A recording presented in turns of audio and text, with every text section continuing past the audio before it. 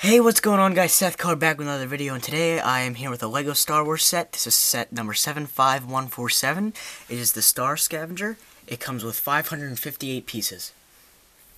Here's the box. As you can see, it has basically everything just laid out. Looks like a battle going on. On the back, as usual, you see the little pictures showing what it does and removable parts and all that. So now I'm going to open the box real quick, just show you the manual, the instruction booklet. Still has, like, Force Awakens has all the different sets in the back, and it shows you all the pieces. I just want to show you how many. It is 177 for the instructions, but it's actually 89 pages long, so that is not that bad.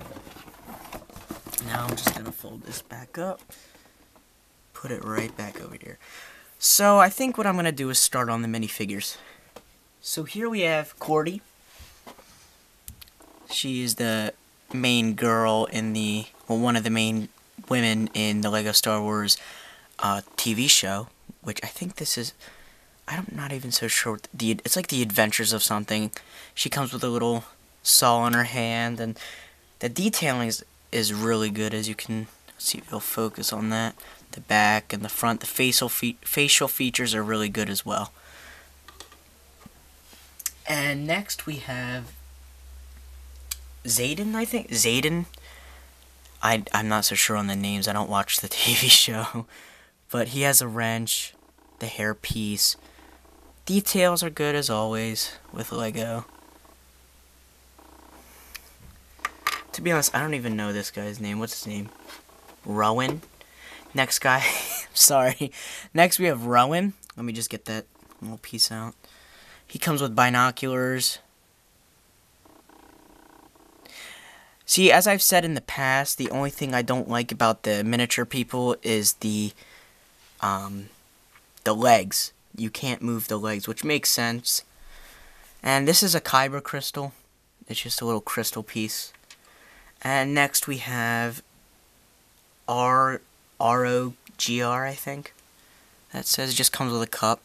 Has different droid parts. It has a dark brown droid part. Then like if you know the space droids, like the space battle droids, this is what the orange pieces, these like tan brown pieces are.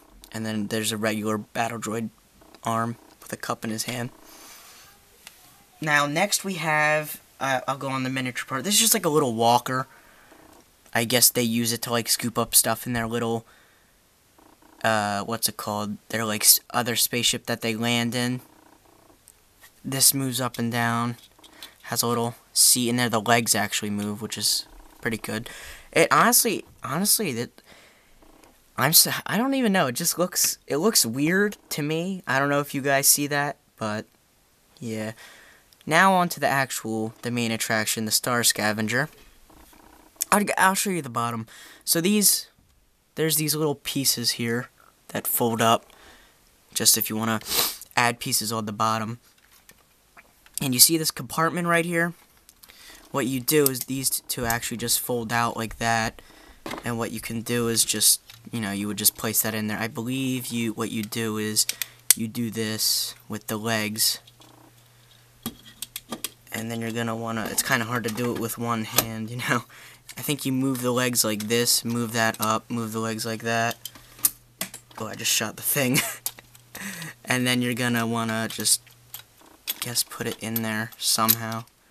I'm not so sure how it goes in. But if you guys already know, just leave a comment so people who actually want to watch this will understand how it goes in. Next, we have the turrets at the top. This part shoots. See if I could fire it at the lens. I don't want to fire it at the lens. I feel like I break the lens.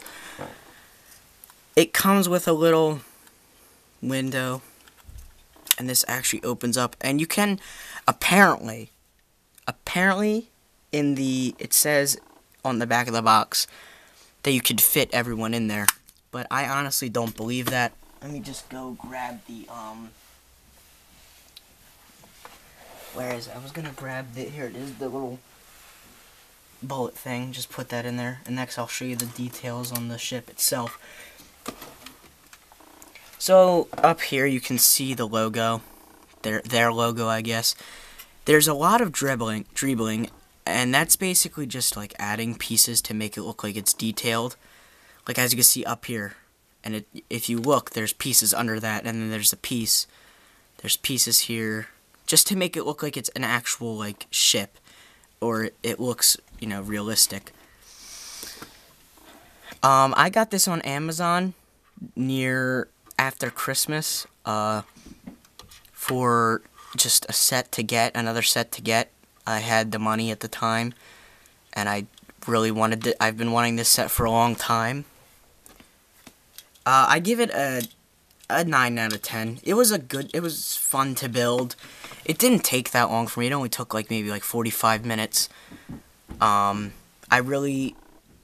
price was only $34 when I got it. It's still $34, so it's a good price for this set. I mean, it's pretty big. Like if you compare it to my hand, it's bigger than my hand. So most of you know my hands are average size. Anyways, guys, there's gonna be another post today. There's gonna be a I bought some clothes down at Burlington and Modell's. So definitely gonna leave a review today on that.